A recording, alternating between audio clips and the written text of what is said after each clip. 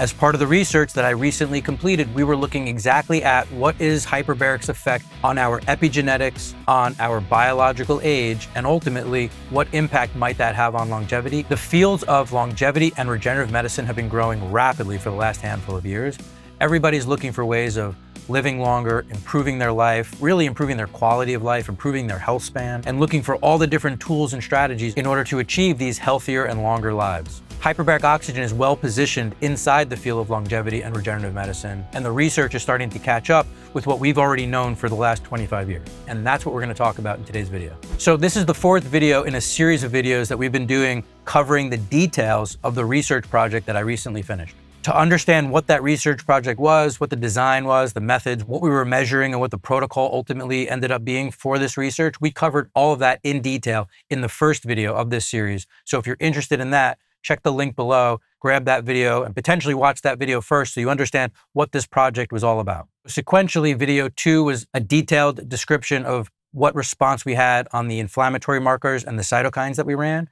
Video 3 was on quality of life and the computerized cognitive assessment that we did. This is video 4 looking at biological age and epigenetics. So having done this for over 20 years, I was expecting certain findings. I inherently knew that hyperbaric is going to be affecting the epigenome, which is why I wanted to utilize this testing in our research. There was a project a few years ago, many of you are already aware of hyperbaric's effect on telomere length. And while that was an incredibly important study, I really wanted to do a genome-wide epigenetic assessment that while I believe increased telomere length is a critical finding in the field of longevity and regenerative medicine, a genome-wide methylation panel would really give us a better indication of what's happening in terms of our epigenetics, our environmental signaling, and some of the real mechanisms that our body is using for this longevity and regenerative response to hyperbaric oxygen. I really figured that higher pressure was going to have a much larger impact on biological age and epigenetics than lower pressure, and I thought that it would just take longer for the lower pressure group to eventually catch up to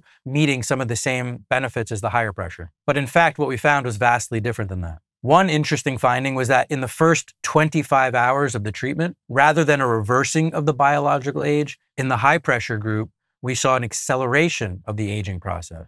Now, we saw that only on some of the aging clocks, and I believe that that was due to the increase in oxidative stress that that higher pressure group probably experienced relative to the low pressure group. So in the first 25 hours of treatment, the low pressure group had a small reversal of biological age, and the high pressure group had a statistically significant acceleration of the aging process. Now, after the next 25 hours, so 50 hours total, the low pressure group continued to have a reversal of the biological age, and the high pressure group not only caught up to the low pressure group, but actually then reversed beyond what the low pressure group was able to do. So the impact on biological age was both had a statistically significant impact on biological aging. Higher pressure had an accelerated and then caught up and then a reversal, whereas the low pressure group just had a continual reversal of aging, slower over that same period of time. In more details, we looked at what's called DMLs and EBPs.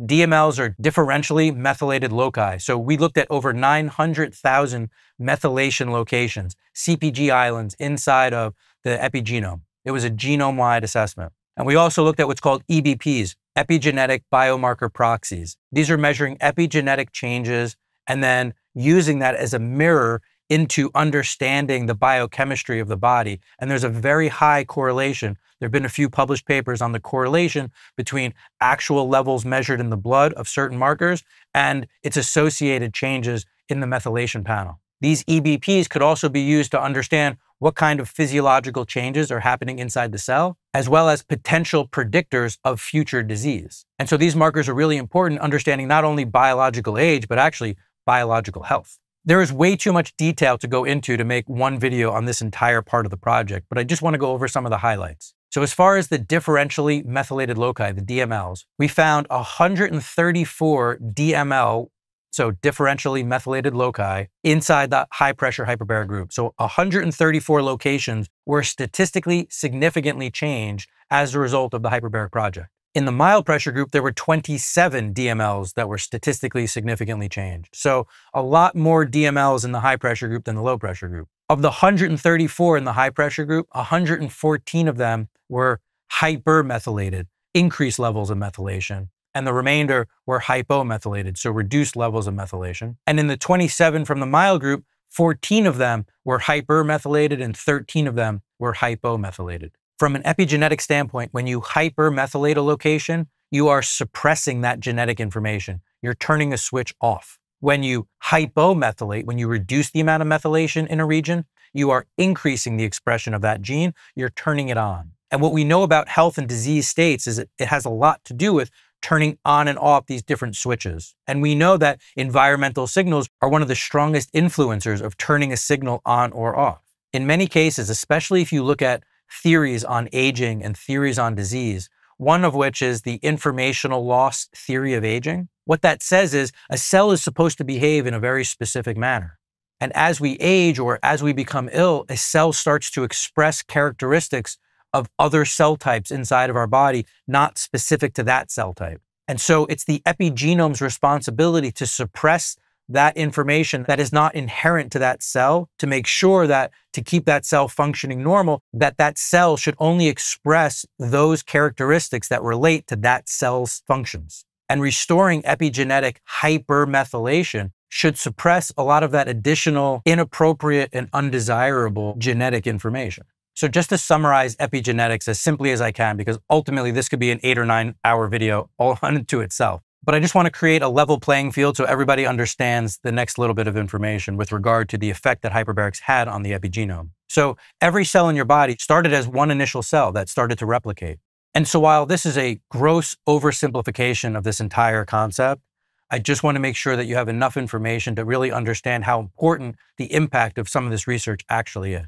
Inside any one of your cells is the information to be any other one of your cells. In other words, your liver behaves like a liver. However, inside the DNA of any given liver cell has the instructions to be a neuron or a kidney cell or an intestinal cell or a skin cell. So as a developing embryo and our cells are replicating, every one of our cells has the instructions to be any one of our cells. But once that cell differentiates, it only uses the instructions that it has based on that cell type. So a liver has all of these instructions, but it only really has access to the instructions of how to be a liver cell. Your skin cells have all the instructions to be any other cell in your body, but the way it behaves and the functions that it has only relate to that of a skin cell. A major role of our epigenome is the ability to suppress information. So imagine you have all of these instructions inside your cell, but the liver only expresses those, which means the epigenome is literally suppressing all of this other information inside the cell. In addition to something like telomere length, which is a protective cap on our DNA, protecting it from oxidative damage, our epigenome and our ability to turn on genes or off genes based on environmental signals to keep our body healthy and functioning well, a healthy epigenome will know exactly which switches to turn on and turn off in order to have the most appropriate responses to any environmental signal that we are exposed to. What we looked at in this research are different areas of increased or decreased methylation so that we could start to assess which genes hyperbaric may be turning on and which genes hyperbaric may be turning off. And essentially, that's what a DML is. A differentially methylated loci is a location inside the epigenome that is either increasing methylation or decreasing methylation, essentially turning a switch on or off accordingly. So just to give you some highlights as far as these DMLs and what impact the higher pressure had versus the lower pressure had, one important point to mention is that in the 134 that were affected by high pressure, there was zero similarity with the 27 that were affected by the lower pressure. In other words, lower pressure affected 27 locations, half of which were hypermethylated, about half were hypomethylated. And those 27 were completely independent and completely different of the 134 that the high pressure affected. So each one of those was having a statistically significant effect on our epigenome, and each one of those was having a very different statistically significant effect on our epigenome. To break those results down categorically, just to make it a little bit easier to understand, I was looking for patterns. And so what I would say is in the low pressure group, the 27 that were affected had much more to do with reducing inflammation, and the genes that were affected from the lower pressure group on inflammation would have reduced systemic inflammation, including neurological inflammation. Some of these genes are tightly connected to cancers and neurological diseases, including late stages of dementia or even autism. We also saw a few genes that were affected that would have stimulated an improved immune balance, so increasing our capacity to fight infection while also reducing our global inflammation. but categorically, the majority of genes that were affected in the mild pressure were immune related. In the high pressure group, there were also quite a few genes that were changed in relationship to fighting infection and reducing inflammation. But another interesting category that showed up was our ability to not only, let's say, improve telomeres to protect our DNA strand, but actually to repair DNA damage. And so some of these genes that were affected in the high pressure group are associated with repairing DNA strand breaks and genes that are associated with DNA repair as well as overall genetic stability. We also saw genes impacted that are associated with mitochondrial function as well as tumor suppression. So there were quite a variety of different genes affected in the high pressure group. Quite honestly, even at this time, I've only gone through about 60% of all the DNA epigenetic information that I have, and we're learning more about what these markers mean every day. So a month from now, 6 months from now, a year from now, I'll be going back into this research to assess, now that we know what these locations mean, what did this research actually show us with regard to the impact on our overall health as a result of either the mild pressure group or the high pressure group. These epigenetic changes would be associated almost mirror images as if we measured blood levels of certain metabolites. And the correlation between the relationship between this change in the epigenome and this change in the amount or the volume of this metabolite inside of our blood relate to one another very, very closely. In both cases, the mild pressure group and in the high pressure group, we saw a lot of different mitochondrial changes, changes that were associated with a decrease in glucose metabolism and an upregulation of fat metabolism, making our mitochondria more ready to accept fat molecules, which would allow them to burn at a higher rate and actually produce much more ATP more efficiently. We will get right back to that video, but just real quick, if this information is helpful for you, if you don't mind, I'd really appreciate like it, subscribe to the channel, and then share it with somebody who you think would benefit from this type of information. And now back to our video. In the lower pressure group, we also saw precursors of a variety of different increases in osteogenic and fibroblastic markers. In other words, indications that the mild pressure group is stimulating cartilage repair, soft tissue repair, and even bone repair. And while we know hyperbaric is capable of stimulating soft tissue repair and bone repair, studies that have assessed that have only looked at higher pressure, 2 to 2.5 atmospheres, and its effect on fibroblast activity and collagen synthesis.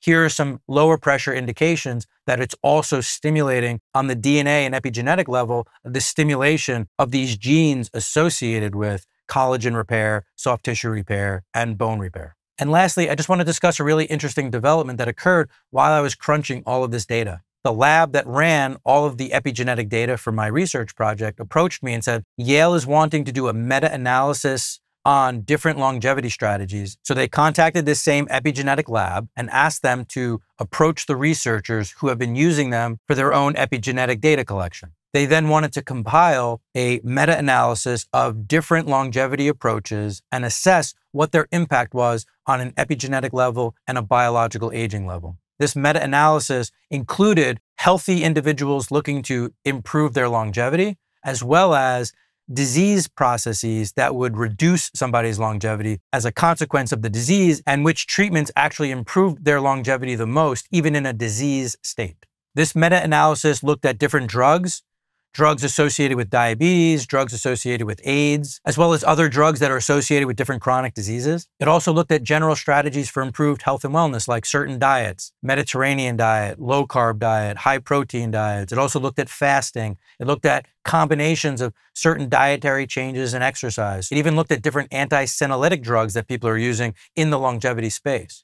And it compiled this meta-analysis of all these different strategies and which strategies are having the highest impact on biological age and longevity. The top 3 or 4 were all very specific drugs related to disease processes. So the top 2 were antiretroviral medications used in HIV and AIDS. In other words, if someone has HIV and AIDS and they take an antiretroviral medication, their likelihood for longevity improves dramatically. The next was metformin and associated with diabetes. So if a diabetic patient is taking metformin, the likelihood that that has a huge impact on longevity was very high. The next most powerful tool was high pressure hyperbarics. And the next most powerful tool was low pressure hyperbarics. So in looking at, I think, of 51 different strategies for longevity, literally outside of HIV and AIDS and diabetes, Hyperbaric, both in low pressure and in high pressure, were two of the strongest modalities that anyone could use to improve their longevity and reverse their biological age. This is an incredible finding for anybody truly interested in improving their quality of life, in really pushing the limits of longevity, or really reversing the biological aging process. And so what are the implications of all of this? And not just the epigenetic information, but even the cytokine and cognitive performance. Here's what we know. We know that lower pressure and higher pressure all have an effect on our bodies biologically,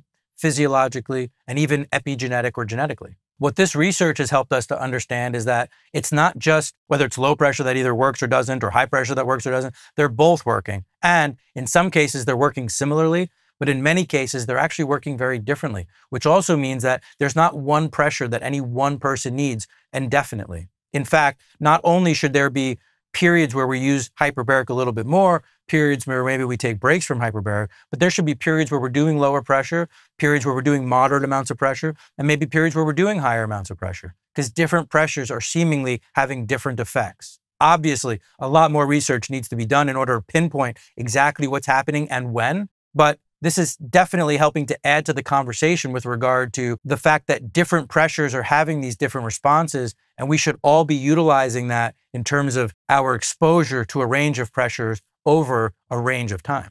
I know this is really just the beginning, and I assumed that it would be when I did the research. If we casted a wide enough net and we asked enough questions, now we can start to pinpoint, now that we know which areas higher pressure and lower pressure are affecting, now we can really develop more specific research studies in order to really flesh out additional and more specific protocols depending on a person's health goal or a person's health concern. Every time I teach a class, I start that class with, this is the most exciting time to be a part of hyperbaric medicine. And then a few months later, when I teach my next class, I say, this is the most exciting time to be getting involved in hyperbarics, because literally every few months we're learning more, we're developing more, new research is coming out, more protocols are being developed. And so this is the most exciting time to be involved in hyperbarics. And I hope you enjoy this video, and I'll see you next week. As most of you know, I've been teaching and certifying people in hyperbaric medicine for the last few years. What was missing was a concise textbook on the off-label use of hyperbaric oxygen. There are a handful of textbooks out there. They're all exclusively on the 14, which are now 15, FDA-approved hyperbaric indications for hyperbaric use. There is not a single textbook out there on the off-label use, and most importantly, not a book that really goes into the detail of the mechanisms of action. You've seen my videos on mechanisms of action. You understand how important that is to me, for you, so that you could really understand where hyperbaric fits in this vast world of chronic illness. This book, The Art and Science of Hyperbaric Medicine, is just that. It is the official textbook that will go along with all the courses that we teach, but it's also a standalone book if you're looking to learn more about hyperbaric oxygen, more about the indications, the contraindications, the off-label use, the mechanisms of action. This is the book that you're really going to want to get your hands on. So click the link in the description below and grab yourself a copy today.